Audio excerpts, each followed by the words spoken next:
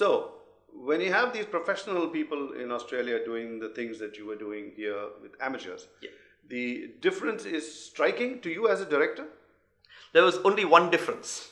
The difference is not in the talent pool. Okay. We are exceedingly talented here. Okay. But we are also exceedingly unprofessional. A rehearsal that's supposed to start at 7 might start at 8. 8 IST, Indian stretchable time. Yeah. Nobody. And then also remember, and I don't blame people here, because remember, you're earning your money, you're doing your day job. This is your passion. Okay. So you're doing it after your work, you're tired, you're, Or traffic, and you get late. Yeah, so I don't blame people for it.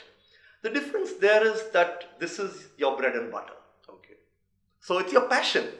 But that I can understand for a professionally produced play where the cast are adults. But when you, in your play, did you have any children, any youngsters who were not employed as a full-time? The main cast are all adult. It's only, with the Wizard of Oz, it's Dorothy who's the little girl. Yeah. And Dorothy is in high school. Okay, so she's obviously not a paid actress. She gets paid. But yes. But is she under all the guild terms? Absolutely. Absolutely. So you sign a contract with her? Yes. Okay, so they turn up on time? Turn up on time. Rehearsals are rehearsals. Show is show. It's very professionally. Okay, so do they goof up like every other actor? Out here, what you had? I mean, who's the actor that doesn't goof? Okay, so and your play you said is highly interactive. It's very interactive. Every audience is different. So while you have the general structure, you work within it. Okay. So you allow them that liberty of maybe saying something a little different from what you had penned? Yes, of course. Yes, of course. But did you encourage it? Yes, I do, if it's going to help the production. And the nice thing is, because we've been together for so long, the understanding is tremendous. So it's very easy to work off each other's vibes, because we're doing so morning, noon and night, day in and day out.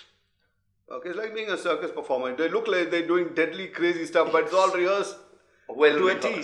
Yeah, so you don't, no panic. No panic. And here, what about stage props and other things that help you? How are they compared to what's out there? Okay, again, I want to draw a difference in the 90s, let's say. I think Madras had one of the most talented set and lighting designers I have seen internationally. Wow. Mithran Devanesa. Oh yes, he was a star. Yeah, Mithran is a legend. Yeah. Frankly, a lot of my early theatre came by hanging out on his balcony. I mean, those were groggy days, but from what we remember the next day, they were good days. Yes. And you could learn a lot of him. Absolutely. He's a very open-hearted guy. Open-hearted, selfless, yes. Happy to teach you if you are happy to learn. And your plays, which you only stuck to The Wizard of Oz, or did you do other productions? No. I mean, in Chennai, we started off with we were the only ones doing musicals for children, even in Chennai. We did Annie, the Sound of Music. Yes. A few others. Who played Annie for you? Let me think. Sarah George played Annie, and the littlest girl in Annie was someone you recorded years later, Shalini. Oh, okay. She was also part of the theatre. She was part of Annie. Okay. So when you decided to stop the children's side of it, because you wanted to make it a professional body, did you ever think of getting into the children thing once again when you're in Australia? Yes, of course. And to keep that side going, my wife, Christy, I mean, that's her passion, to work with children. Okay. So we do workshops for children in theatre and in music, and open performance opportunities out to them. So, I mean, things like The Wizard of Oz have huge scenes like Munchkin Land. Okay. Or the Emerald City. Yeah. Where sky's the limit. Even 500-600 children you could use at a time. Okay. And these plays, when you perform them, they're ticketed shows, obviously. Oh, yes. So parents come along with the kids, or they just send the kids in and say, go enjoy yourself? No, I mean, whole families come. It's festive. Okay. So it's not the somber mood of a play. No. As we look at something even the Madras players put up a serious play.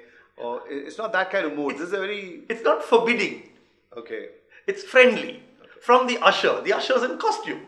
All right. Okay. So do the kids ever approach you after the shows? Yes. Oh yes, the cast are always available, the lead cast, Okay. for photos and autographs after every show. That's part of our mandate. Okay. Also, as we travel, visiting children in hospitals who aren't able to come for the shows. That is also part of our mandate. Okay. And do they have to pay for all that? When the guys are calling, some hospital wants you to come? No. If a child in hospital, I mean, we've had chronically ill children, terminally ill children, request that the Wizard of Oz characters come and visit them.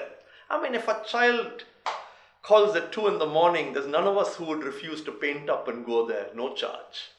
Okay. And you're talking about the professional cast I'm talking now. about a professional cast. So they go well No beyond the charge. call of duty, as they say. I think so, because I mean, come on, Madhav, there's human in all of us. Yeah, would you see the same kind of attitude here among our kids in Madras? Or they're a little more, hey, come on, don't call me so late at night. I mean, me personally, I never faced that. Okay. I mean, I'm blessed to have worked with a wonderful set of cast here. And even though they were not doing it as a profession, many of them have moved on to do it as a profession today. But they were loving, giving. I mean, those were days when we shared the little we had. Yep. You know, there was no big bucks in theatre in the 90s. Was there a post show party, for example? I think there were many little parties wherever one could afford to be. Yeah. And it led up to the big one on the end of your 3 days. Okay, folks, so there's one very new thing that he's up to. And that's something to do with eye care. And that's quite unique. So we'll find out that when we come back again. Absolutely.